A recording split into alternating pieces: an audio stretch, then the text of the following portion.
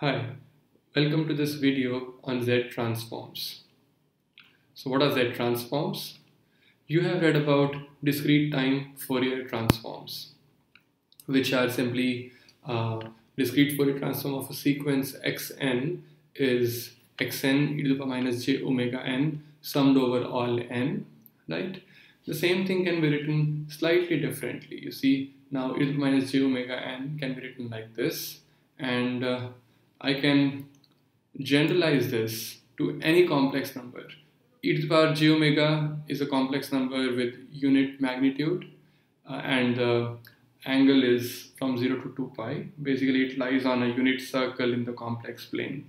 But this can be generalized to any complex number in the complex plane, right? So that is called a Z transform.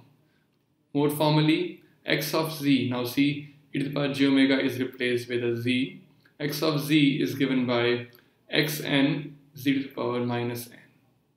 And you know both are same when z is exactly e to the power j omega for any omega between 0 to 2 pi, let's say. So this is the z transform. Okay. If you look at the complex plane, this is how it looks like. E to the power j omega is any point on the unit radius circle, and but it could be anywhere. So that's why r times e to the power j omega could be anywhere. Well, of course, this omega is not same as this omega. Okay. So how do you write it? So z transform of xn, a sequence xn, is given by x of z, and then another way to write the same thing is x of n. When you take a z transform, it gives you x of z. So z is a complex number, e to the power j omega, but if it is e to the power j omega unit magnitude, then it is x of z is dtft. But if it is r times e to the power j omega, where r is not 1, then it is in general z transform, right? And this is, but if you compare the two forms, it is the dtft of xn r to the power minus n. It's like multiplying the whole sequence with r to the power minus n, so that you get a new sequence, and z transform is the dtft of this new sequence. So this is the equivalence or comparison between z transform and dtft. Now, okay, the need. Why do you need a z transform? Yes, so recall that discrete time Fourier transform converges only when xn is absolutely summable. This means x of n, the mod, and summed over all n, if this is a finite number less than infinity. Only in this condition the dtft converges, and it has a closed form solution, closed form expression. But what happens if dtft does not converge? You have seen examples in the past. Let's say an exponentially raising sequence, it does not converge. The dtft does not converge. So like many times dtft may not converge, but multiplying it with r to the power minus n could make it converge. Remember, just now we saw that z transform is r to the power minus n times the sequence and dtft of this whole thing. That is the z transform. Okay, so what we are saying is that dtft may not converge for xn, but if I multiply xn with r to the power minus n, then my thing could converge. So if I have xn r to the power minus n, this thing summed over all possible n, this could be infinity, less than infinity, means it's a finite number. Okay, so that takes us to the concept of region of convergence. So region of convergence is the region in the z plane where x of z converges. Basically, I want to find a value of r such that this thing converges, so that when I take the dtft of this sequence, then I get a closed form expression, I get a valid dtft, right? So that is, I know these things are a little difficult in the beginning to understand, but this will be very, very clear with the help of an example. So let's see an example. This is a standard example, so listen very carefully. Okay, so this is my x of n. it's an exponential sequence. It is decreasing with time. So x of n is a to the power n un, right? So for this x of n, what is my z transform? DTFT. So my DTFT is written like this. Simply xn e to the power minus j omega n summed over all n. Since n is varying between 0 to infinity, means before that x is always 0. So my range is n equal to 0 to infinity. And you know this is a GP. This is a sum of a geometric progression where the common ratio is a e to the power minus j omega, right? And the sum is given by the first term divided by 1 minus r, and r is a e to the power minus j omega, right? So but this sum is valid only when the common ratio, or basically this common ratio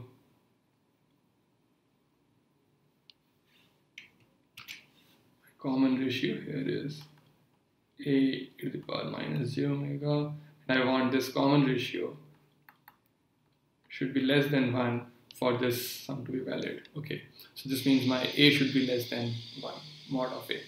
So but what if my mod of a is greater than or equal to 1? Then you know DTFT does not converge, that this series will not converge. This means x e to the power j omega will not exist. So that is what DTFT does not exist. Now consider the z transform. So what happens if I take a z transform? Okay, so this is my x of n. Now x of z is simply a to the power n, z to the power minus n. And this is equal to 1 upon 1 minus common ratio if the common ratio mod is less than 1. Now z is not simply an exponential, z is not simply e to the power j omega, z is any point in the complex plane. So now even if my mod of a is greater than or equal to 1, I can choose a z such that az inverse mod is less than 1, right? So let z is r e to the power j omega, then ar inverse should be less than 1. Then the sequence converges, or equally I can say if my r mod is greater than mod of a. And this is the region of convergence, right? So which means if I have my a some value, let us say this is mod of a, then if r is somewhere outside, it's okay if you want to. If my r is greater than mod a, then this converges, right? This is the imaginary part of z, and this is the real part of z. Okay, so for example, consider x of n is 2 to the power n un.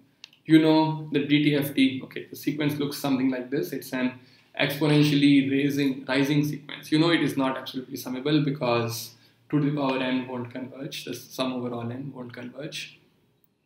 So, but if I take the z transform, then this will converge if 2z inverse mod is less than 1. And let us take r inverse to be 0.4, so that 2 times 0.4 is 0.8, which is less than 1. So then that will converge. So this means r is 2.5. So for r equal to 2.5, this thing converges. So let us draw it.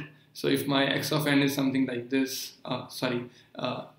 basically 2r inverse, which means my x of n into r to the power minus n, right? So here x of n is here, r is equal to 2.5. So this thing converges now. Another thing which I wanted to show is, okay, in this case, this is my a, which is equal to 2, and I want my r to be somewhere here, which is greater than 2. And then this converges. Basically, I can take any value of r. All these values of r are valid. So that my r e to the power j omega could be anywhere in this entire space.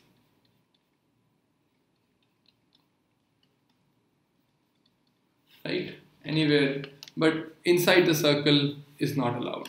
Right? That's what this condition means. That my R, 2R inverse should be less than 1 means R should be greater than 2. Okay. Another example. Let's see another example now. So let us consider this form of xn. It's minus e to the power n u of minus n minus 1. How does it look like? It is basically a negative sequence, an anti-causal sequence. You know what is an anti-causal? It means that before n equal to 0, it is non-zero. And if after n equal to 0, it is 0. So it's anti-causal sequence. Anyways, just a terminology. So now my x of e to the power j omega, my dtft will look something like this. Summation n equal to minus infinity to plus infinity, an un minus n minus 1, e to the power minus j omega n. But you know my u is 0 for what values? When n is 0, then u of minus 1 is 0. When n is minus 1, then it is plus 1 minus 1, so it is 0. Which means my n should be less than or equal to minus 1 for this to be 1. Right? So that is what I have put. N equal to minus infinity to minus 1, an e to the power minus j omega n. And what is this sequence? This is basically here R is as a common ratio. Let's say, make it capital R so that you don't confuse it with the R of the Z transform. Okay, so an e to the power minus j omega n, that is so this sum does not converge because, okay, so basically this sum it converges only if my common ratio, which is a e to the minus j omega whole inverse, is less than 1, right? So it's capital R, let's say.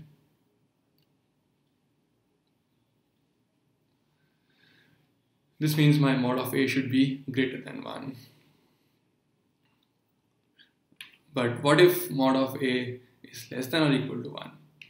Then the DTFT does not exist, right? Now consider the Z transform.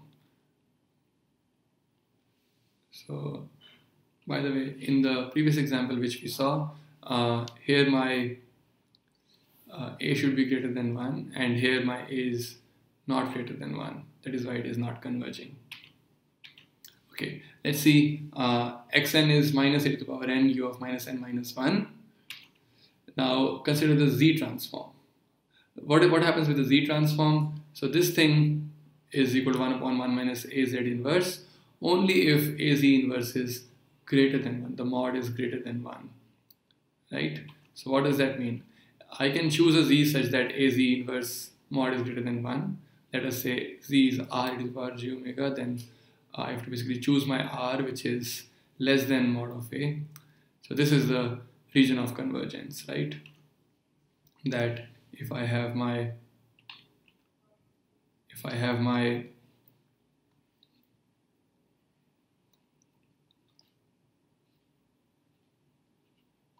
mod of A, then my R should be somewhere here, less than mod of A. It cannot be outside. So basically what does it mean? That R e to the power j omega can be anywhere here, but it cannot be outside of this circle. This circle is the region of convergence. Basically, if R is in this circle, then this series will converge and x of z will have this form. Okay. Now let's compare examples 1 and 2. In the example 1, we saw xn is an u to the power n, and the xz was 1 upon 1 minus az inverse. Here we saw xn is something different sequence altogether, an u minus n minus 1 negative, and x of z was surprisingly same value. Both have got same values even if x of n is different. Then what is different? The different is the region of convergence. The region of convergence here is R greater than or equal to A, but here it is R less than A. Also, there it is R greater than A, here it is R less than A. Okay, this is the right-sided exponential. As you can see, it's a right-sided exponential, and this one is a left-sided exponential, right? And now consider R. This converges only when R is greater than A, and this converges only when R less than A. If you plot the region of convergence, it is like this. Even if they have same x of z, but depending on where you choose your R, you will have a different sequence represented by that x of z, right? The orange hashes represent this sequence, means if your R is in this region, then this x of n will converge, and this is the x of z for this x of n. But if R is in this inside the circle, then this x of z represents this sequence and not the other one, right? So what do we learn about Z transform now? That Z transform must be accompanied by a region of convergence, a closed form Z transform. Closed form means when the summation has been done and the final sum, one expression has a closed form expression, then that expression must be accompanied by an ROC, region of convergence, right? And ROCs are generally regions either outside a circle or inside a circle or within a ring. So basically these are circular regions, either outside a circle or inside a circle or within a ring. Okay. It could be either this or this within the ring or inside a circle. So there are some common Z transform pairs mentioned in the book Oppenheim, the textbook, in chapter 2, table 1. Chapter 2 is all about Z transforms, I think. And these are the some common pairs which you can derive very easily. I know this is, if you have done DTFT and DFT, then these things are just cakewalk for you. Yeah. So references, sorry, it's chapter 3, not chapter 2. This is chapter 3. So Oppenheim 3.1 is a reference for this discussion. Thank you very much.